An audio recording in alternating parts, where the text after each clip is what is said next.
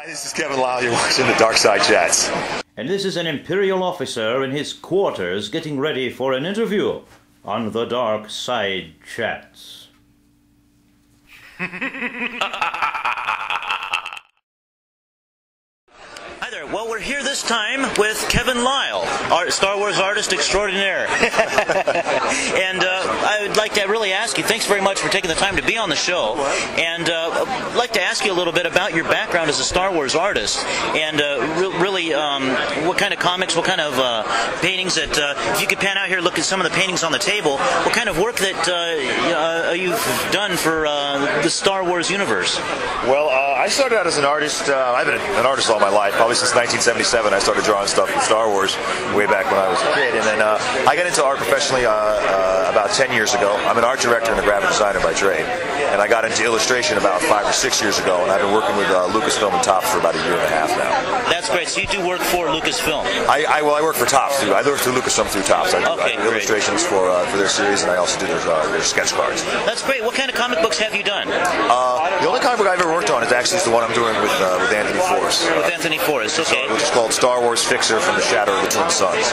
It's an idea that him and I came up with about a year ago, and we've been working on it diligently for the past 8 months or so, and we're hoping that Dark Horse is going to pick it up. It's not a signed project at all or anything like that, but we're pitching it to Dark Horse. Their schedule's pretty busy, and we're hoping it's going to come out about a year or so. I remember at Comic-Con when the cover art there on the table was revealed for that comic book, and yeah, that was a bit of a mistake.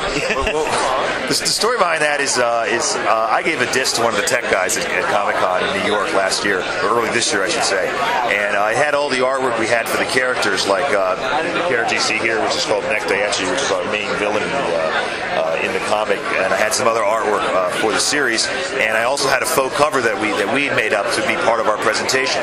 And when it came up on the screen at Comic-Con, I looked at Anthony and I just mouthed the words lawsuit. Oh, right. Because I thought we might have been in trouble with that, and there's no troubles has come from it, but it was a small mistake, and ultimately I guess it was mine because I gave it to the tech guy. I had no idea that image was on the disc. Oh, okay. All right.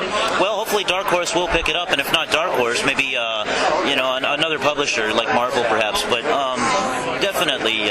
Well, I doubt all comic books for Lucasfilm are done through Dark Horse. Okay. And otherwise, the other way we're thinking about is maybe possibly an online comic at StarWars.com, which is actually a very good possibility because they have a line of comics on that website.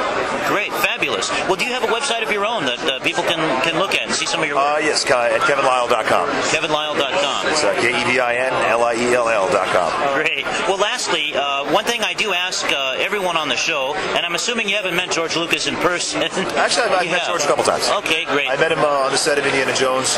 They filmed it actually about an hour from my house in New Haven, Connecticut. So I met him on the set of there, and then I met him at a conference actually about a month ago in New York City. Okay. Well, despite all of the conversations you've had with the notorious GL, as they say on the Forcecast, another podcast, by the way, which I listen to quite regularly, if you could say or ask, tell or ask George Lucas one thing that you haven't already, what would that be? Make 7, 8, 9. Make 7, 8, 9. Spoken like a true Star Wars fan and artist. Well, Kevin, thank you very much for taking the time and being on the Dark Side Chats. I really appreciate it. Thanks for coming by and saying hello. May the Force be with you. The question to answer for this episode is, are you a reader of Star Wars comics? And if so, do you have a favorite scene or moment? Describe it for us in the comments section. And now, once again, also here is another recurring guest on the show, one that also lives here on the East Coast, a place that Lord Bruticus rarely ever gets out to, is Delpa Gaval, only this time he is Admiral Tarjita, an Imperial Admiral, I believe, are you not? That's correct. Okay, an Imperial. So, why would you commission yourself as an Admiral and not a Captain or what other rank have you? Okay, Lord Bruticus, I've always been fond of the officers in Star Wars, Admiral Marty, Admiral Piet. So I figured, if I'm going to be an Imperial officer, why not be an Admiral? Go all the way straight to the top. Straight to the top. Very good. Okay, and so and why an Imperial officer and not, say, an Imperial technician or one of these other Imperial lowlifes? You got to be straight to the top then. Well, there's lots of good costumes, but the officer costume is a nice costume to have, and it's also get to the 501st, which I'm part of the Empire City Garrison, And as you know, I'm also a member of the Rebel Legion. Okay. I have 3 costumes now. I have a Rebel pilot, the Jedi, which of course you know about, and now Admiral Tarjeta for the 501st Legion. We have seen him as a Jedi Slimeball, a Rebel pilot, and of course, Jedi Slimeball duplicate. But now he is an Imperial officer, Admiral Tarjeta. Now, could you maybe, you mentioned you're a member of the Empire City Garrison. Now, the 501st has different garrisons, and what are garrisons, really? Garrisons are chapters of the 501st Legion. Basically, there's a Connecticut Garrison, New England Garrison.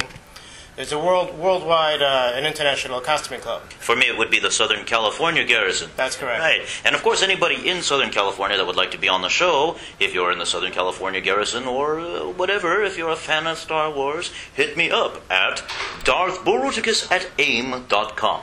But back to you, of course. Could you maybe describe some of your accoutrements? You've got a hat here with a little pin on it, and for those of us that aren't versed in the Imperial ways, I'm more of a Sith Empire fan myself. Palpatine's Empire, what does that mean? Really? It's an Imperial symbol that's on the hat and the belt. I also have ranking bars that represent the commander or captain.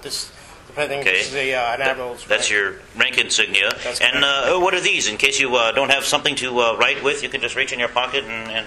Well, these are code cylinders that are used on the bridge of the Star Destroyer. Code cylinders. Okay, got it. Kind of like a memory stick. Kind of like a memory stick. Got it. Okay, well, they have flash drives in Star Wars, after all. And they thought of that back in the 1970s. Can you imagine that? We've come a long way, haven't we? Well, I know I've asked you this once before, but I'm going to ask you again. Maybe you'll have a different answer. Okay. If you could ask or tell George Lucas one thing, what would that be? So many things I'd like to ask George Lucas, of course. But 2 things I can think of right off the top of my head. Number 1, why Jar Jar? And thank you, George Lucas, for the past 30 years. Great. Well, thank you, Patrick Deliato, ladies and gentlemen, for being a guest once again for the 3rd or 4th time on the Dark Side Chats. Signing off from Megafest? From Super Megafest, a convention where I've had more interviews than even Comic-Con. Stay tuned to the next 2 episodes of the Dark Side Chats for more interviews from Super Megafest 2009.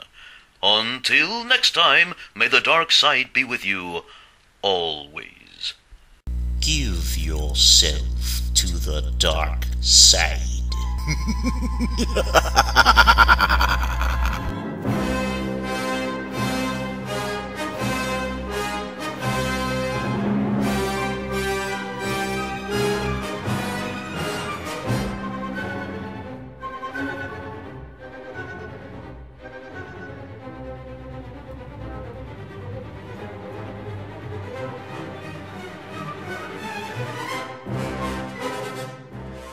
Your thoughts dwell on your mother. The boy is dangerous. They all sense it. Why can't you?